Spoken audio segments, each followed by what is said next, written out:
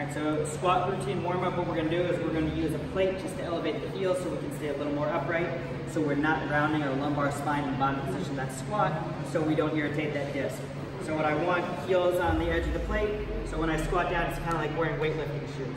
So then in this position we're going to do a couple exercises. So the first one, right shoulder on right knee, left hand on left knee, I'm going to push away. So you're going to do 10 of these on this side.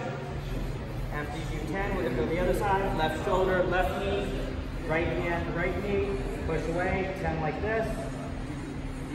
After 10 like this, hands together, drive the knees down like that. So we'll do 10 simultaneously.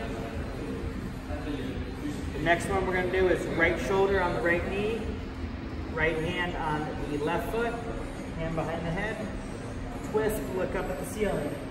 Make sure you're actually moving in your upper back or between your shoulder blades as opposed into your lower back. Same thing on this side, finish up. You're going to want to try to do this kind of consecutive or unbroken, but if you need to kind of stand up from time to time or shake it out, or if you have a little discomfort, totally fine.